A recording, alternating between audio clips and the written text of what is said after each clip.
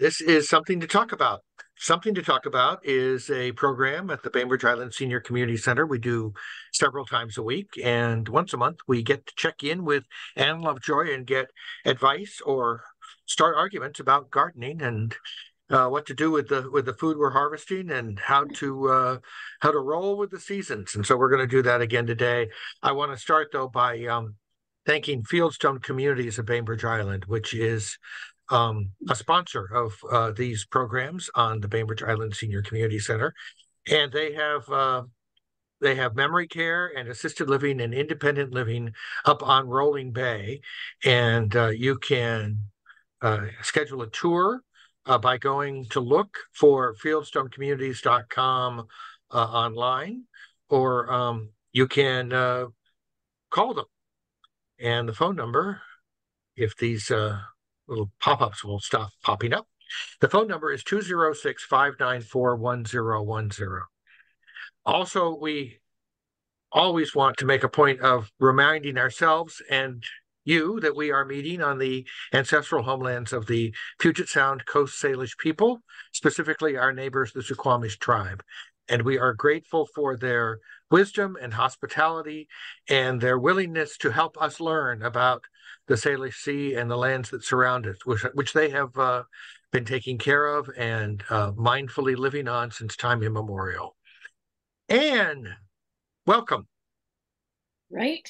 Thank you, Reed. Yeah, and what a gorgeous day. Oh, man. Right? It's so interesting because everybody keeps saying this is going to be the last good day, and then we get another one. And, El Nino is tricky. We have no idea what we're actually going to get. Nobody does. So it's all a big treat and a wonderful surprise to get a day like this in the middle of the rainy season, right? I'm grateful for the rainy season as far as that goes, because we've been so dry, deep in drought for a long time now. And this is a real blessing. It's perfect when it does this little dance where we get to see how beautiful it is, and revel the wind with the blustery wind this morning. It was just so delightful to walk. Exactly. It felt so fresh. So, Holly, I'm wondering if you have questions before I start jumping in. Well, and I'm a bit confused as to what time of year to cut stuff back. What kind of stuff? Everything. Hydrangeas, rhododendrons. I have a monster honeysuckle that it was a strange thing. It's grown up through the deck. It's more than 20 years old. It's a big monster. It's like 20, 30 feet long. And it had some dead pieces on it. Like 3/4 of it was dead. And we didn't know why that hadn't happened before this year. So my mother-in-law was staying, so she cut it back very aggressively to about the last 10 feet. And when she did that, I thought it was a bit over the top. But anyway, when she did that, it hasn't grown back since. But what we found was that it was growing through a hole in the deck, and it was restricted by the hole in the deck. So it did actually have a serious problem. But I'm wondering if that's ever going to come back. That's my big personal question. But mainly it's when to cut stuff back, in the winter or in the spring. Well, let's start with the honeysuckle. When did the great cut occur? About a month ago. Okay. I'm a little surprised you haven't seen some new growth, but did she cut just bare trunk, kind of? Yeah. Okay. It will probably sprout again, but since it's growing up through the deck, which isn't optimal and it's already been strangled, if it doesn't, that's really not a terrible thing. And I would suggest that somebody other than yourself probably climb under the deck, dig it out, and put another one somewhere that isn't on the house. A big honeysuckle like that can get 60 feet easily and be very, very heavy. And having that kind of plant life sharing your deck is probably not optimal, because that's when you start getting things like carpenter ants and stuff in there too. And as you know, it's constricted and not going to be doing so well. But also, a lot of plants have a lifespan, and right. They get to a point where they're really not as vigorous as they were, and that might be the end of that. But getting the root ball out of there is probably a really good idea. And if you love the honeysuckle, maybe put some really sturdy posts and make an arch or an arbor away from the house, and put a new one on that. Mm-hmm. That's what I would suggest. But as far as cutting things back, there's a couple things at play. Some stuff like the rhododendrons, you don't really need to cut them back.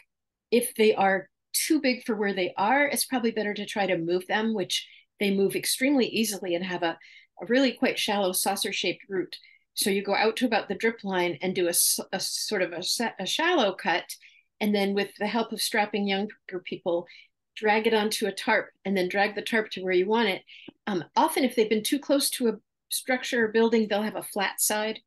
And so I always say, if you're in a woodland area or something like that, they like that with the edge of the woods. So put the flat side toward the woods and have the pretty side toward you, and plant it out a bit, because all those woodland plants are going to keep getting bigger too. That isn't, as you notice, we get creep from everything, all the native plants are keep on keeping on, right? If you have a fence or something like that, you can plant it again flat side toward the fence, but don't put it against the fence. Give it some room so there's good air circulation. And in the future, you can always cut stuff off the back and not let it touch the fence. To that actually, again, it's like keeping carpenter ants and borers and beetles and things like that and off the structure, but also making sure there's good air circulation within the body of the plant. If I'm going to move a rhododendron, what kind of environment should I look for? How much sun? How much water? Yeah, so the bigger the leaf, the less sun they like. So the big leaf rhodies really prefer morning light or filtered light and do not particularly appreciate afternoon light. And that's when you start to see scorching and leaf curl. The smaller the leaf, the more sun they can handle.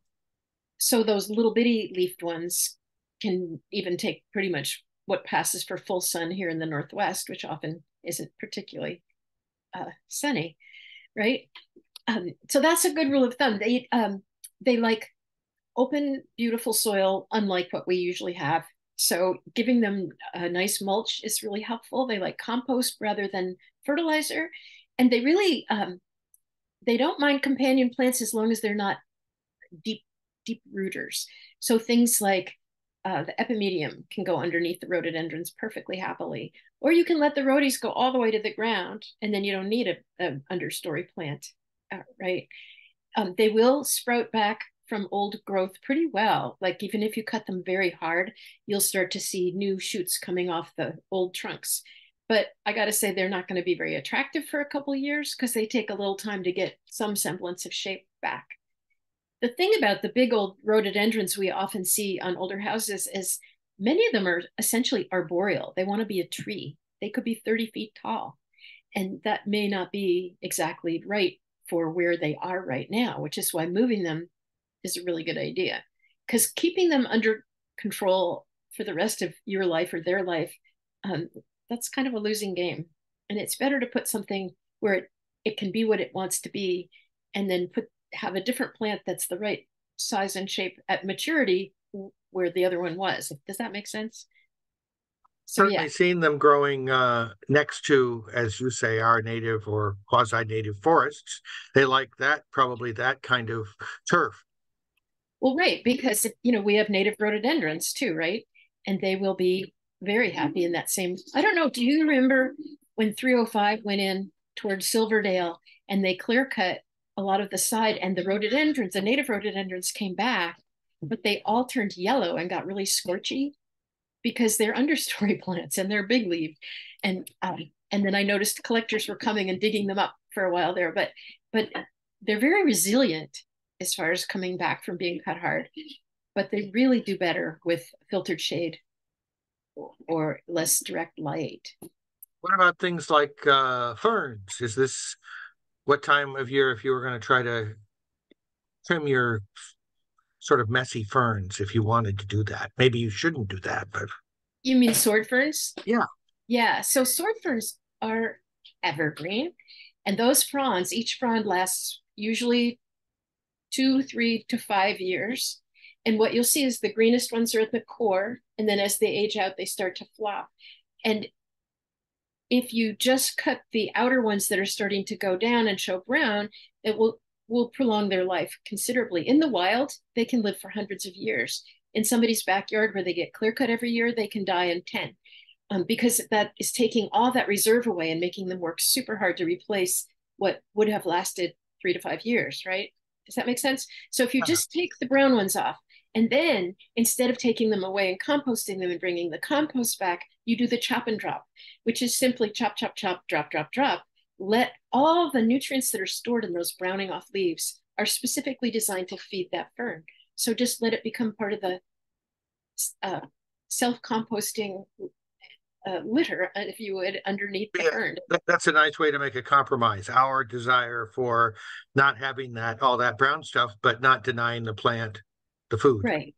And if you really can't stand the look, you can put some compost over the top, or a mixture of compost and medium wood chips, which will keep the compost from getting washed away or blown away. Right. And this is where you say wood chips, not bark.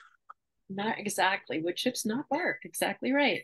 Because bark is not just useless, it's actually harmful in many situations. But cutting back other stuff, like perennials and things, you can start doing that now. But if there's areas of the garden that are not overlooked directly and aren't going to get up your nose if they're not trimmed back, consider leaving a lot of that. Because one of the things we know now is that native bees and other pollinators and butterflies often will leave eggs or make little dormitories, right, in a hollow stem or under the head of a seed head. And also, of course, lots of birds will come and take all the seeds out of those seed heads. So leaving those standing anywhere that you can bear it, it's just really a generous way to kind of share the ground with all the critters, right? I personally love seeing the garden full of birds, so I leave all kinds of things up till the birds have stripped them clean. And then, even then, I might cut it and drop it. And that way, if there is somebody living in the stem or under the seed head, they can continue their cycle and come out in the spring. And by then, everything will have sort of moldered down anyhow. But they like grasses and things like that too. The ornamental grasses are not good to divide in the fall because they tend to rot out. You can trim them if you want to, but do it like take a big hank of them, twist it, use a grass hook, and cut them about knee high, and rather than a kind of military buzz cut, because that's when the rain gets in and sogs them out and they rot out rather than resprout happily. What else are you thinking about cutting back, if there's anything specific? Oh, hydrangeas, you said, right? Yes. Yes. So again, here's the thing. Hydrangeas are really pretty tough, and most of them are really quite hardy. So you're not so worried. With some plants, especially like some of the hybrid roses and things, you don't really want to cut too much off the top at this time of year, or even really until like mid-February, because if it gets really cold, you'll get winter kill that will take out that top growth, right? And if you've left some, that can be the sacrificial victim, and then what's left underneath is going to resprout better, right? But with hydrangeas, they're really pretty tough. Some people like to wait a little bit longer, and as the color starts to fade and the florets become kind of papery, that's when they will last the longest as dried arrangements or wreaths or whatever it is. I notice them in a lot of holiday wreaths now, so I think people are kind of hanging on to stuff like that. And if you have a lot of them, maybe you can bring them to the art museum on the morning of October 28th, Saturday, and help us incorporate them into the beautiful welcoming arms of the ofrenda, which is a kind of the beautiful shrine for the memory of people who have been lost, but also a farewell to summer. And we make these amazing, gorgeous, outstretched arms of old and dying foliage and flowers, which sounds gross, but it's actually really pretty. Go ahead, I'll check it out. That's interesting. Yeah, it's really fun. We start at 9, and if you want to show up and help, you'd be super welcome. Here's the thing about hydrangeas. When you cut them, if you look at the stems, you'll see there's old brownish stems or grayish stems. You can take out anything that's dead. The grayish ones usually are just gone. The brownish ones often have the softer green, bright colored tips coming up. And you can take those down and look for a pair of leaves and make a slanting cut so that the rain rolls off, doesn't sit and pool and have a little dieback. But that you can do that anytime you want. I usually actually wait and do it a little later in in the winter, partly because I see a lot of birds in those hydrangea bushes, and I want them to have that shelter as long as they need it. And to me, the older it's just take off the dead flowers when they start looking ugly, but you don't need to cut back hard. And again, if you do need to cut back hard, it might be because the shrub is in the wrong place and it's getting too big for its britches. They're so easy to transplant. Like a rhododendron, they transplant very quickly and easily, especially if done by other than you. That's what strapping young people are for. And get them to just move it out to a position where it can be how big it wants to be and not be trying to, uh, control, really, right? Excellent. Does that answer most of your questions? Yes, I planted a bunch of hydrangeas, and I'm trying to go ferny because they're more local, aren't they? More healthy for the birds and the other creatures. Uh-huh. Well, yeah, one of the things we can do if we want to is really make sure that part of our property at least is kind of a wildlife sanctuary, which means we put in a lot of native stuff and plants that are good, that provide shelter, right? And we do things like leave the seed pods so that somebody can come and eat the seeds, right? Mm-hmm. And just it's a much more relaxed way to garden. And one of the things I find that's really helpful is just take your glasses off. And then everything's kind of soft and misty and it doesn't get up your nose. You don't get annoyed by the untidiness. But I think, nature is not intrinsically tidy and yet it always looks great, right? When you go in the woods, you don't go, oh, messy, messy, messy. But that's the result of allowing an ecosystem to develop. And even in our small yards, you can have a small ecosystem and support a surprising amount of life, native plants and native critters too. Yeah, I'm trying to. Oh, go ahead. I'm trying to kill as much of my grass as I can get away with. I'm doing the cardboard compost kind of situation through the winter, and then trying to plant plants in there because grass is evil. Well, it's just so wasteful. I mean, it doesn't really support anything. And, it's one of those carryovers from the kind of English tradition that it was all about, the more lawn you had, the more money you had, right? And that became adopted very quickly in America. And people were like, yeah, lawn. And then, of course, after World War II, there were all those munitions companies that were converting to making fertilizers because the same chemicals go in both. And so they were promoting, weed and feed products that are horrible for the soil. And these big expanses of pristine lawn, which again are just dead zones as far as many creatures are concerned. So you're totally on the right track. And one of the things I do is like when you block off a big area like that, again, those wood chips are invaluable. Cover the whole thing with the layer. You can do cardboard and then a layer of compost on top of that, but also you can throw all kinds of leaves and things on there and then top the whole thing off with the medium wood chips, not bark, and let that just kind of molder down. And then within a year or two, depending on the weather, if it's a rainy winter, it'll break down a lot quicker. If it's a drier winter, it'll take a couple seasons. But underneath it, the worms are going to be working. All the biota in that top few inches of soil gets a chance to really get going. And you're creating beautiful soil habitat, right?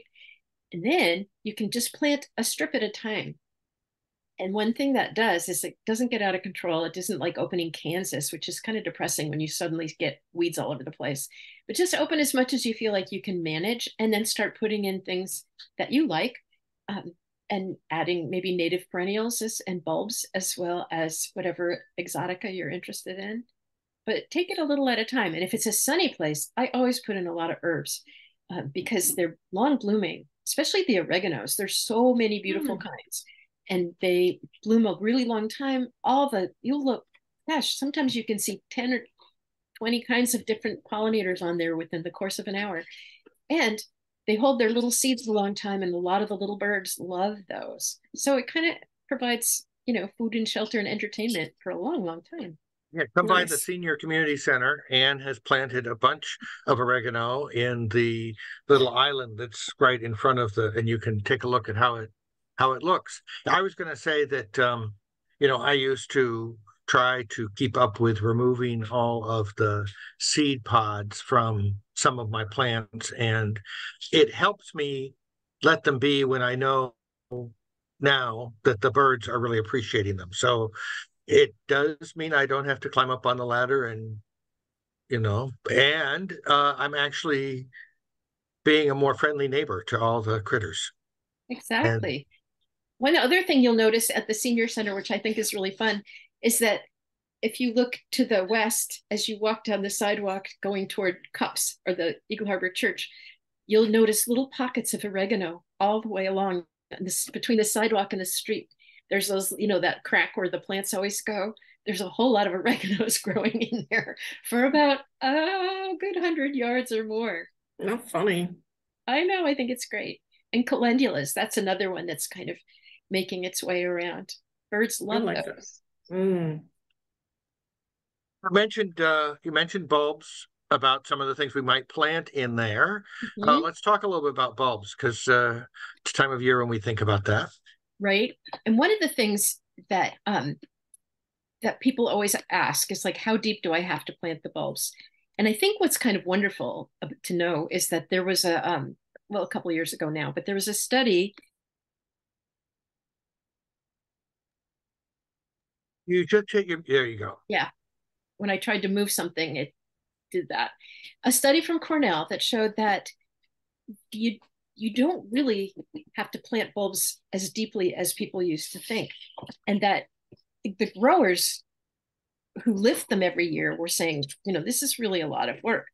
And so they were doing a study on all kinds of bulbs, commercial bulbs like tulips and stuff, to see if what was the best, they call it perennialization potential, right?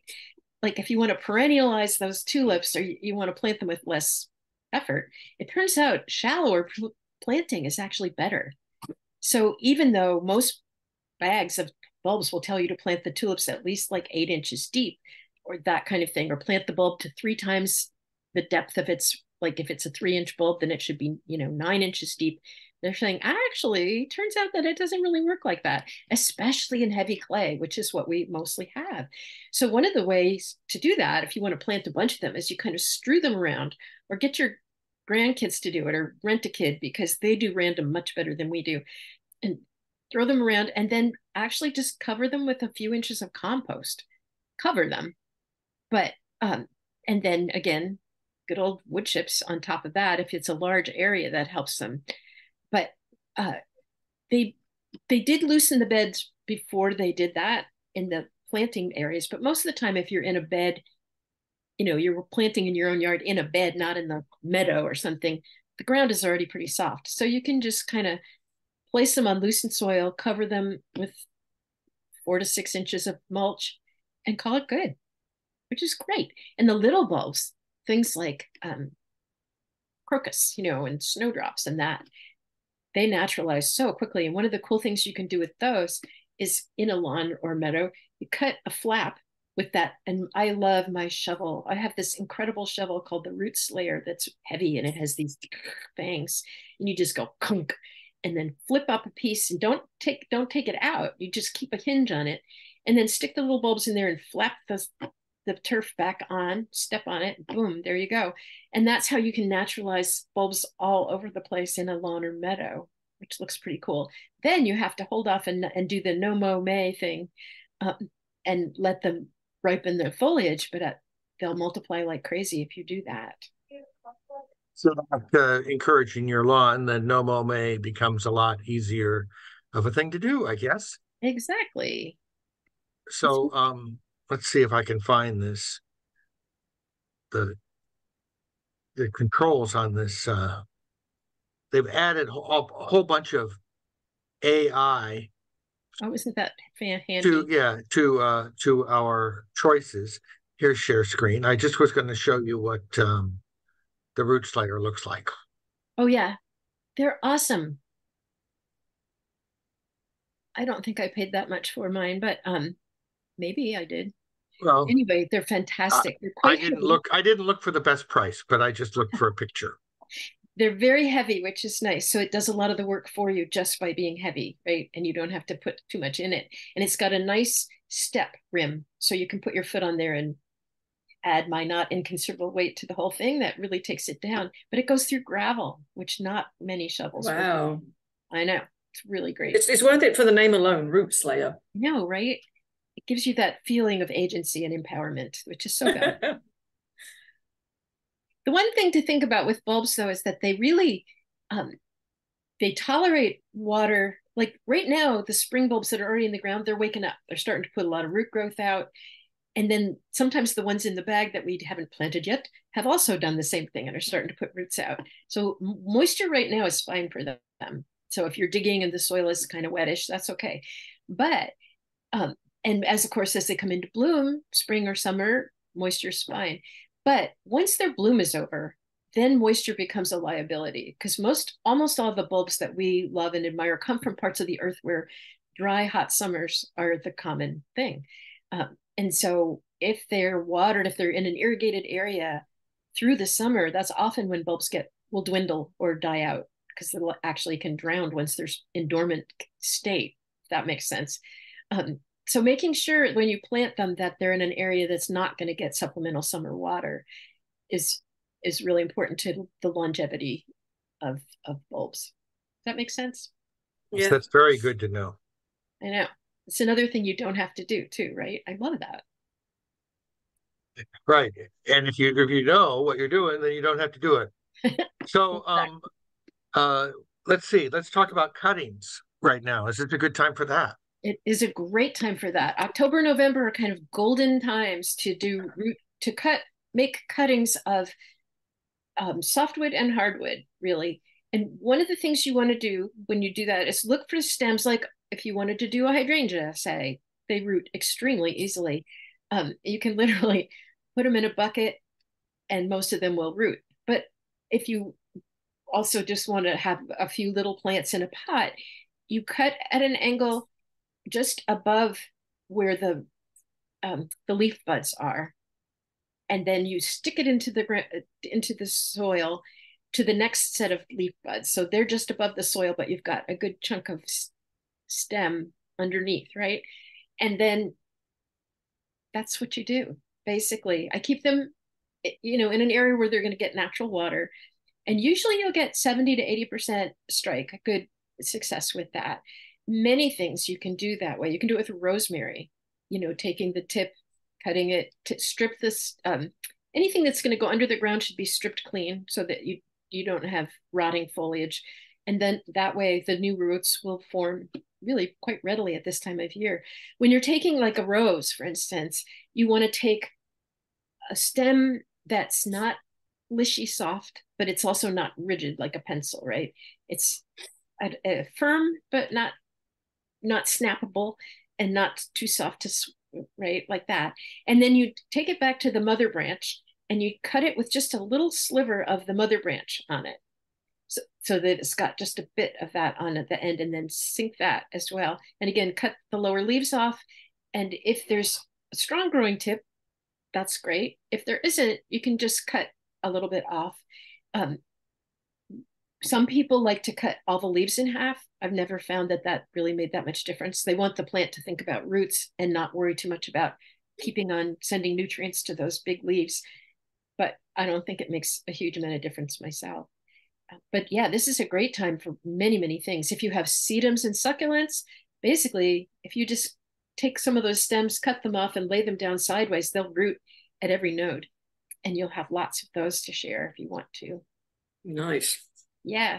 And, those leather leaf Bergenias, for instance, there's that beautiful one called Alpenglut, and they turn rosy red in the wintertime, and they're really pretty. You can just snap those off. They dig them up, and they've got roots like ginger, kind of. And you snap off a piece that has a surface root and then longer roots underneath, and just plant that just like you would iris, with a little bit of bare root showing, not the stringy ones, but the solid kind. And then boom, you can make 20 plants out of one big one, which is kind of fun. Nice. Let me look at some of we had some questions, I guess, about fruit trees and scabby fruit. Yeah, so scabby fruit.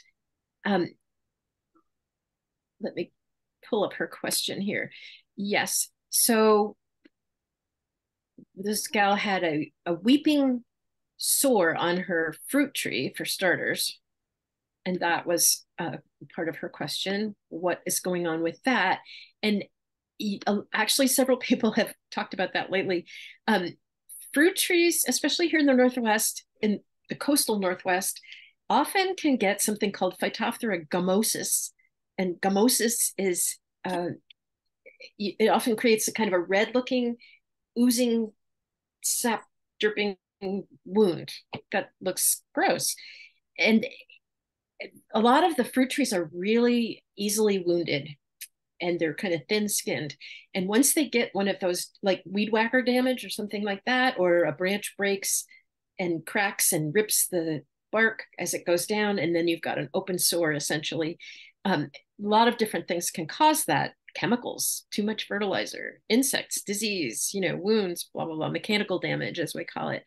And really, the best thing you can do is clean it up as carefully and let it dry off, and trying to uh, keep that piece, the damaged area, clean. You can cut the damaged bark away, the dark, icky, diseased stuff, and then get back to where you find healthy, light brown, kind of greenish bark on the edges. So you're just peeling some of that icky stuff off, and then you get back to where you're seeing that lighter brown or green bark. It's like the first layer under the skin. Does that make sense? And then clean the margins as best you can and let it dry out. And sometimes people will actually put like a little umbrella kind of over it to try to keep that area drier. Let it dry out and then just keep it as clean as you can. And you don't need to put anything on it. It's like nothing is actually going to help heal it. But if on occasion I have put a little compost kind of around those edges, so because it's populating it with a healthier bacteria and other critters that are good for helping things heal. Um, the other issue, I've had several people asked about scabby fruit, and that is another problem here in the Northwest that can be a little challenging because nobody really likes to hear this, but it's like the fruit that falls under the trees and is left to rot is usually the source of the the problems, right? Or the leaves that are infected and they fall in the trees and nobody's cleaning up under the trees. Well, it's a lot to do, right? Um, but one of the things that can happen is then you start getting these scabs, which they really look like scabs over old wounds. It's kind of gross. And it's unsightly. And the interesting thing is, scabby fruit that's not badly affected, you can still use it for making juice or cider or something like that. And once you peel it, it's fine to eat it raw or cooked. But once it gets advanced, they ruin the fruit because they crack the skin and it's make a split. And of course, that's just like ready to eat smorgasbord for scavengers, from birds to beetles and bugs. And some birds actually love fermented fruit when it starts to offer a little Oktoberfest for birds. And you'll see, I remember watching thrushes eat fermented apples and then start staggering around like, drunks on a Saturday night. But the open skin wounds also provide like perfect opportunity for diseases, of which there are quite a few. Um, yeah, you can see. Doesn't that look gross? It's icky. But the thing is, those scabs, like apple scab and pear scab, they're caused by different fungal species, but they're related and they look really similar. And I always say it's kind of like athlete's foot for fruit because it's like everywhere, right? They go dormant in the hot, dry weather, but they wake up and they start to spread as soon as autumn gets moist and the cool, foggy mornings. They love that. And first with the affected fruit, you'll just see these little pimply dots, and then and you'll like pin pricks almost, and they kind of run together and make these little flat, discolored blotches, and then they form darker masses, and then they crack like that picture that Reed showed us. Um, and we had a fairly warm, dry summer, so we don't necessarily see the scab until right about now, when the, you know, apples are still on the tree and they're starting to, um, you know, get have be attractive to many creatures, not just us. And among them are these fungal growths, right? So the biggest way to deal with all this is hygiene, which, you know, it can cover like those blotches, not just cover the fruit, they also start appearing on the leaves, and they'll even be on the new leaves because spring, the fungus is still active, right? So if you see the dark green or brown blotches on the leaves, you want to really start doing a very careful cleanup, which means raking away all the leaves, which are loaded with fungal spores, and putting them, you can put them in the green waste because a good hot compost will take care of them. But many home composts don't get hot enough to really kill it off. So what you're doing then is growing some more in your own compost heap. But once you clear it away, then you put horticultural lime down, which is not dolomite lime. It's the horticultural lime that will help change the acidity of your soil. And then you want to put a few inches of the mature compost, little bit at the trunk, but much more around the drip line, because around the drip line is where all the active feeder roots are. And that's where the action is for, and that's where a lot of the leaves are going to fall off too, right? So you get the leaves out of there, clean it up, put down some lime and then some compost. And then that will actually, a couple of years of that, you probably have to do it for a couple of years, should really make a big difference. You can also, you know, goose up your home composting if that's what you really want to do by putting in like a nitrogen source like cottonseed meal or corn gluten along with the funky leaves, and that will often hot it up just enough. But so once you get a disease-free tree, that's awesome. Then you should be able to get away with you know, you still want to do the autumn cleanup. And this is one case where you're not leaving the leaves to rot down. If they're diseased, get them out of there. If they look fine, they are probably fine. And then just cover them with compost so that you get a nice rot happening without disease. But if they keep getting reinfected, you might want to think about putting in less susceptible or more disease resistant varieties. And if you look on the Extension Service websites, especially the Mount Vernon one, they have a research station up there, and they've been doing multi-decade trials of all kinds of apples and pears to look specifically for reliable varieties that are resistant to scab and other diseases, even in El Nino years or La Nina years and so forth. And there's a lot of really good ones. You can look them up on the website, but I'm So thinking, Mount Vernon Extension Service. yeah, yeah. And the ones Okay. they recommend are things like Crimson Crisp and Belmac and Gold Rush and Jonna Free, which is like a Jonathan type that's free of disease, and Red Free, Sundance. There's some good ones. And the pears, they have like Barnett Perry and Brandy and Arabasma, you know, Muscat and Orca. Orca's a good one. So there's a good variety, and the most of the local nurseries have that. You can, You mentioned something about adding corn gluten to pop up your compost. Can we talk a little bit about compost and what to do, because it's going to get really wet out there, right? mhm. Well, and first of all, talk about corn gluten, because corn gluten is pretty cool stuff. It is it's basically a throwaway ingredient left over from making cornmeal, right? But some years ago, some researchers were looking for inexpensive ways to create high nitrogen sources for plant food for plants that didn't involve chemicals, right? And turns out like corn gluten is like 911, right? So it's high in nitrogen. And one of the things it also does, and nobody is exactly clear why, is that it suppresses seed sprouting. So when seeds start to open, it dries them out, which is great if the seeds it's desiccating are weeds. Not so good if you've just put it around your new little garden in the spring and have planted a bunch of stuff. So depending on what you're using it for, if you're using it for weed suppression, you want to put it out like early or late, because here in the Northwest, we get a ton of weed seeds germinating in the winter when it's wet, right? And so that's a good time to put down corn gluten. And on the package, it will tell you the distribution rate, but I usually just throw it around like chicken feed, you know, spread it around, and that actually does a couple things. It prevents the seed germination, and it provides a lot of nitrogen to the soil, which will wait until things start growing, right? And it doesn't harm perennials or bulbs or things like that. It's strictly about drying out seeds as they begin to, the seed sheath opens, it dries it out, boom, they're done. So another way to use it, and it lasts about 6 weeks, right? So if you've used it in the winter and then you want to start a crop, wait a little while, get your seedlings growing, plant those, and then you can even direct sow after that. And then when those seedlings have sprouted, that's when you can put on another layer of corn gluten as a natural fertilizer, right?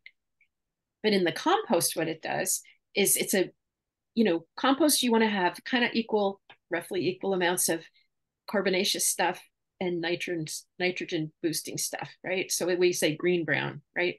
So if you put in a whole bunch of grass clippings, you want to have also browned off leaves or some straw or, corn stalks or things like that that are on the other side, right? Coffee grounds, very high nitrogen. They're awesome. They really make a hot compost heap. And so does corn gluten. So you can throw some corn gluten. If your compost is kind of puttering along and it's not doing much, try putting in a bunch of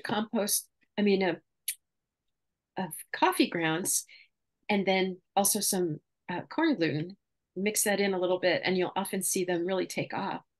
And as it cools down, you'll also usually find a ton of red wiggler worms in there because they love that second stage of the compost as it starts to go down, and they really like coffee grounds.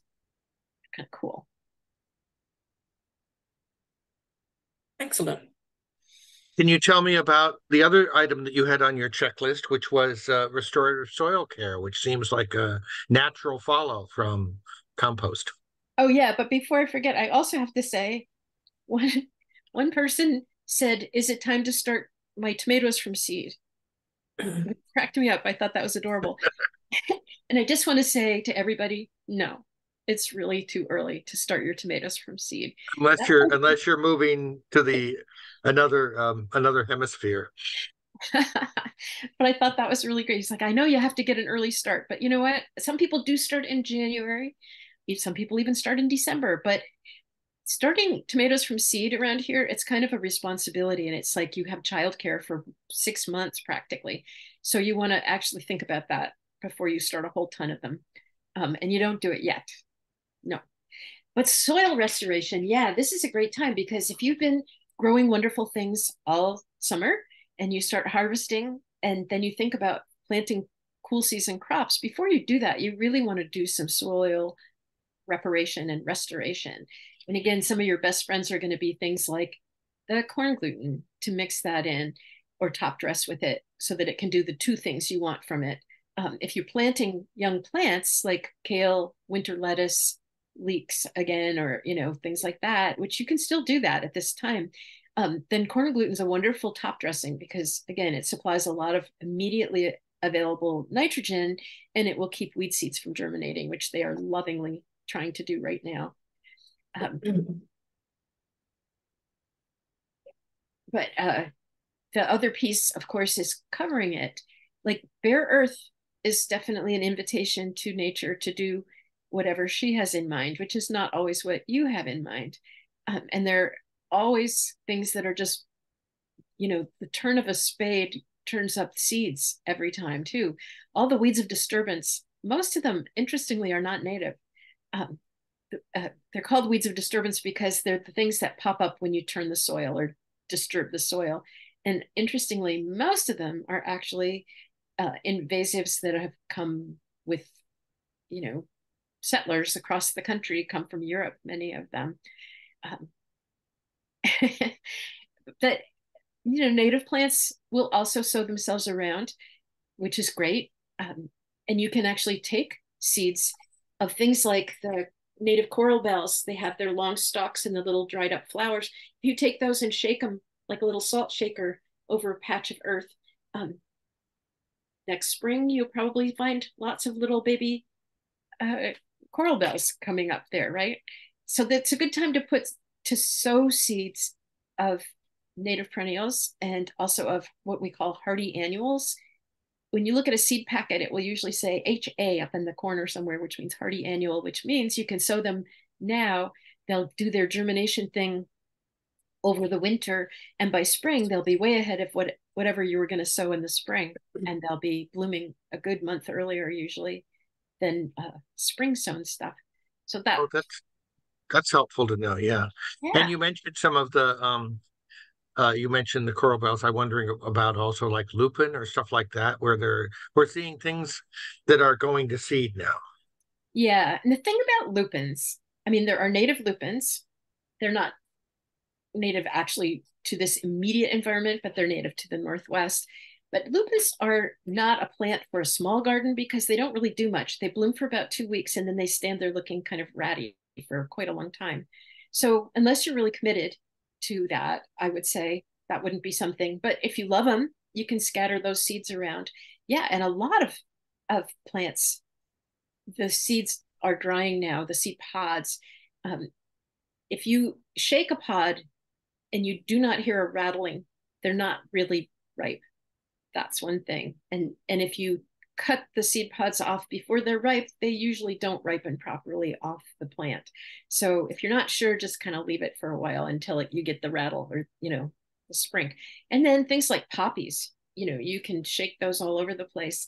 They're like a little salt shaker too, because they have little windows at the top. And when the windows open under their flat little top, when the windows pop open, the seeds are ripe, and then you can scatter them everywhere, and they're fun to do. And then, of course, California poppies have those long, curvy seed pods, and when they pop open, they scatter the seeds kind of explosively and quite generously.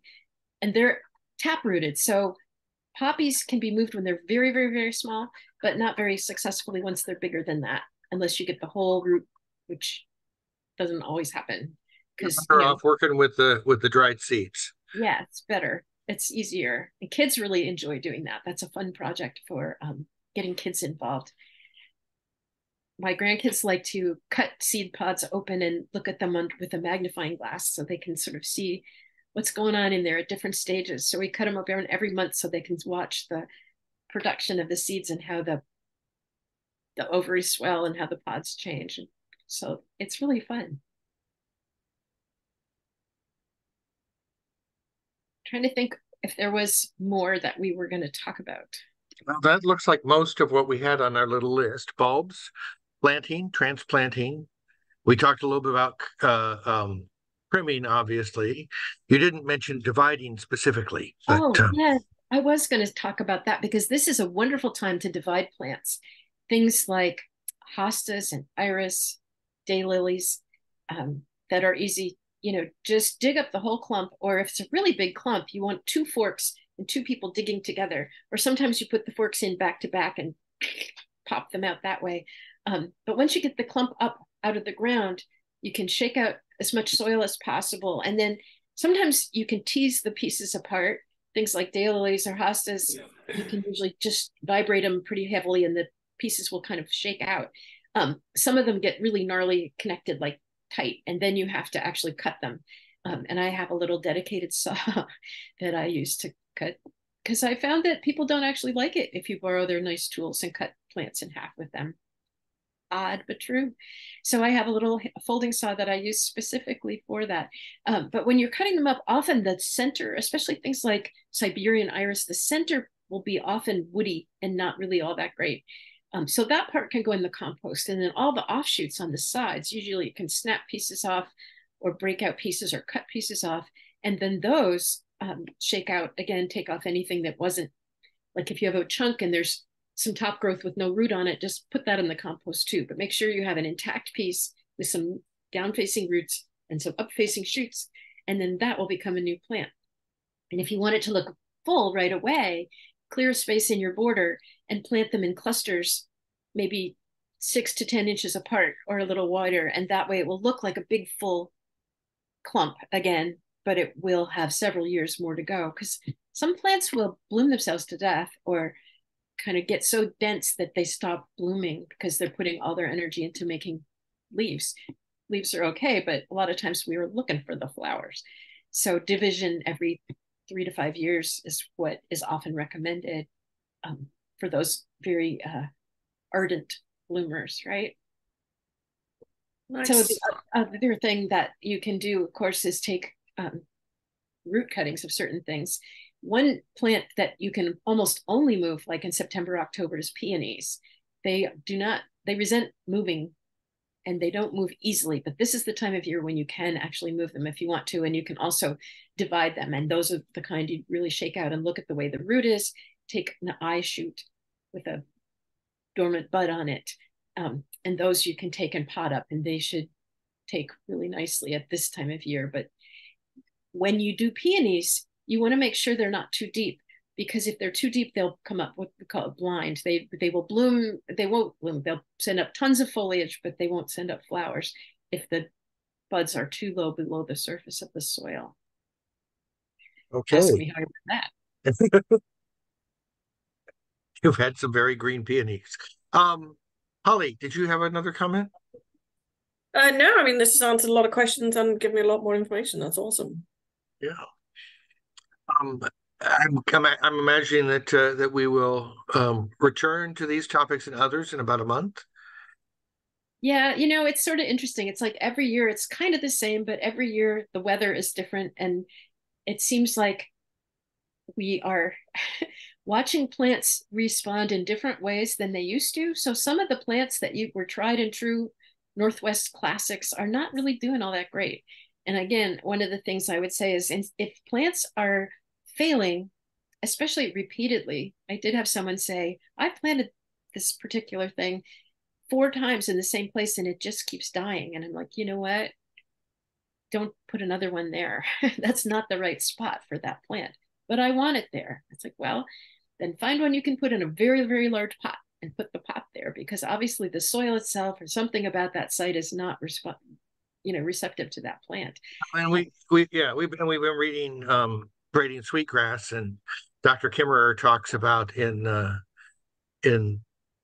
the northern parts of the country where she's from, Minnesota and so forth, I guess, or no, Michigan, I guess. The maples are moving north. Mm-hmm. They're Yeah. on the move. What's interesting is 10,000 years ago, there were no Douglas firs in this part of the country, that they followed climate change slowly. Plants are slow, but they do move, and that a lot of things we consider to be fixed are not really. They're just moving on a very different cycle from what we do. So one of the things you can think about is looking to Oregon, say. For coastal Oregon has a bunch of manzanitas, for instance, which traditionally people said, oh, they don't really do well here in the Northwest. Well, in the last decade or so, they have been proven to be quite successful here. And there are some beautiful hybrids and selected forms. So rather than planting another azalea that keeps getting azalea lacebug, try a manzanita that so far has no natural pests, right? That's kind of the way we're having to adjust and think about what we want to plant. And that's you could make a case for it being a native plant. They are certainly not prolific at this particular in our zone yet, but they may well be. And if we give them a hand, they probably will do ain't very what it well. used to be. Our zone ain't what it used to be. Yeah, exactly.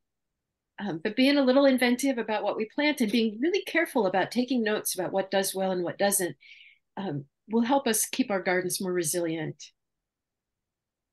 Next meeting in the garden shed or right beside it will be November 15th, I think. The third Third Wednesday Wednesday of every month. in November.